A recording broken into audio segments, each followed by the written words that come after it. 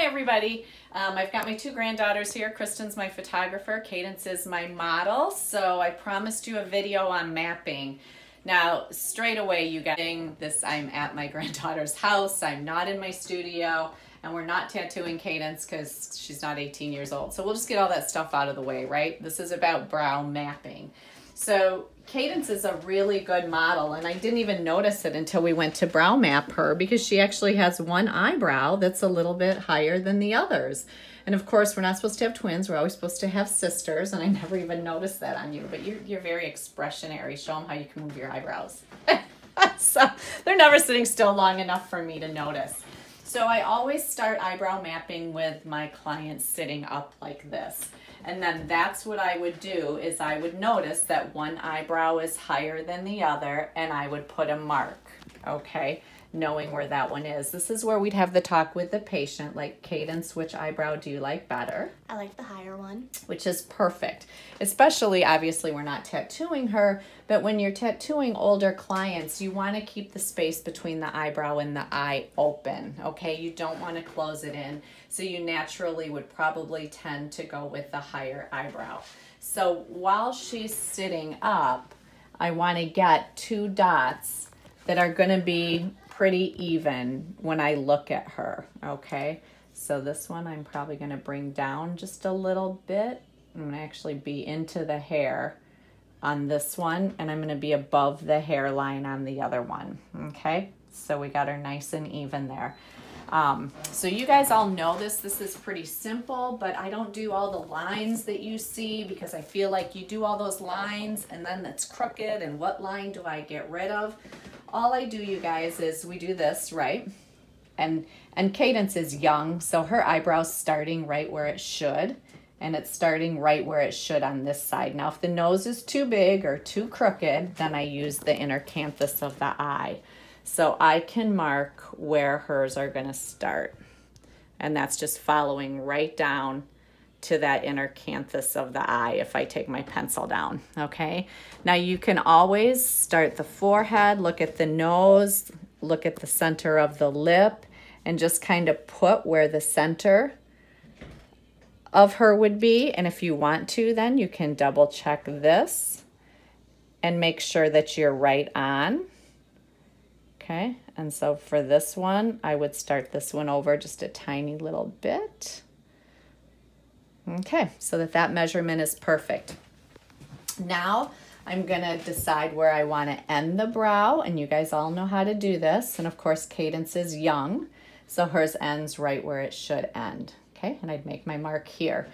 Now for the transition area, we all know that we're taught to do this. Go ahead and open your eyes, honey. So come right through, right? I always look at that, and then I look at where the hair comes and where the hair starts to go down and mark her natural brow, okay? Then if you want, this is the ruler I always use because then you can take a look at the numbers. So we're right about 29, 30, and if we measure this,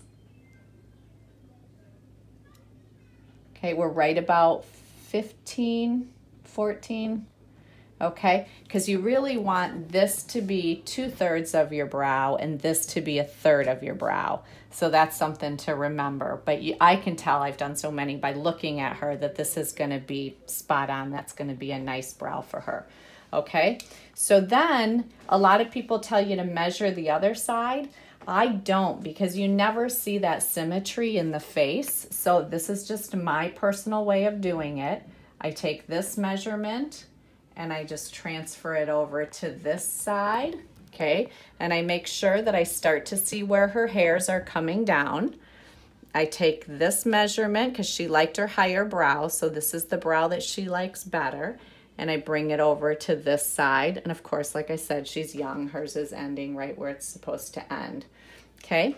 At this point now, I go ahead and I lay her down just because I think it's easier to hold the skin and draw the brow, okay?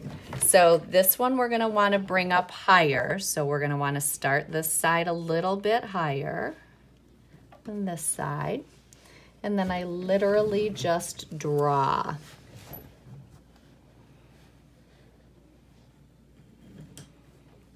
Okay, and follow the natural hairline. And this side, we want to come up a little bit higher because that dot's a little bit higher.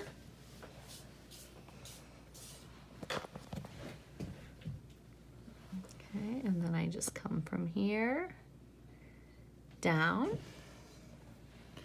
from here, and I'm kind of backwards because I'm normally on the other side of the table, down, okay? So I've got my ending point. And this, you guys, you know, this can be more round, it can be more square, it depends. Generally, you're gonna just kind of follow their natural brow or that supraorbital ridge. And this one, we want it a little bit higher. Okay, so Katie, I'm gonna have you sit back up now. Okay. I love these little lip pencils, if I didn't say that already, because they're just really easy to get rid of the excess. I'm so OCD that if one of my white lines is higher or thicker than the one on the other side, it bothers me. So I want to bring this down. But this side I want to be a little bit thicker because this side we need it to come up a little bit higher. Okay. And she's more rounded.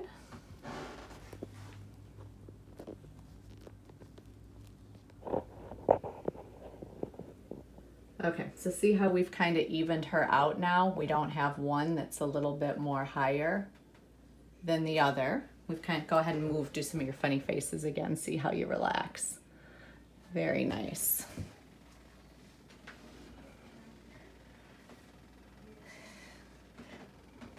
Perfect. And with her, it depends. I like this part and this part. Again, I try to follow that 2/3 rule as close as I can.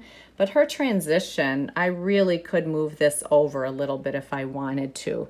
But we're going to keep going here just because this is about just the mapping itself.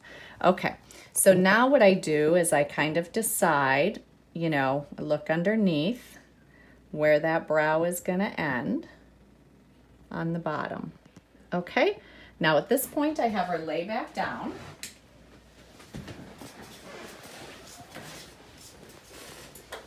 And if you guys use a ruler and you get used to doing your brows, you'll start to realize, now notice the 0 doesn't start at the end, but you'll start to notice that your brows are, you know, 0.8, 0.7, 0.6, something like that. So you take and you make sure that you've got those drawn the same, and you do.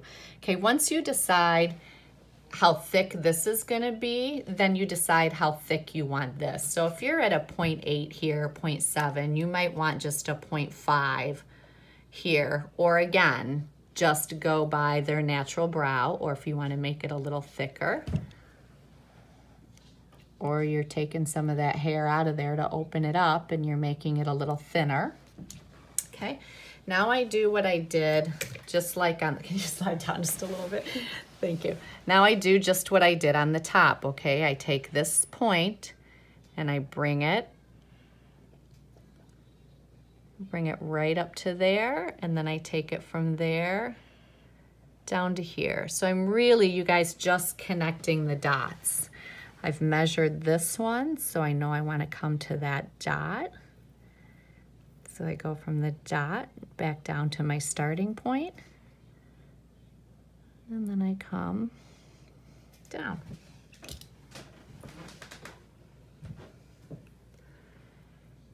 And I'm just kind of doing this quickly, but if we were really tattooing her, make sure this was all cleaned up. Okay, go ahead and come up, Katie. Okay, so now you can see, if you look at her, we've kind of evened out the height of them. Okay, so we're starting right, this measures this measures this, and then from the arch there to the tail are even on both sides, okay? One thing that I always do, you guys, when they're sitting up is I make sure to take this eye to tail measurement, because I want to know that when they're sitting up that's gonna match, and it matches the other side perfect, okay? So it's kind of a visual thing because depending on how thin or thick your pencil is, sometimes they can still look a little bit off, but once you get a little experience doing it this way, you're gonna be good. If you look at her brow and you look at what we have drawn, you know, if you take the measurements on this side from white to white, you should just be able to come over to this side and go white to white, okay? And your whole brow should match.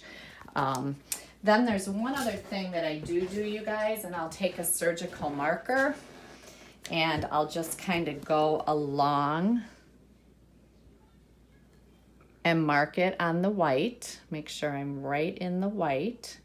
And what this does is it's just a little, makes it a little bit easier to see, okay?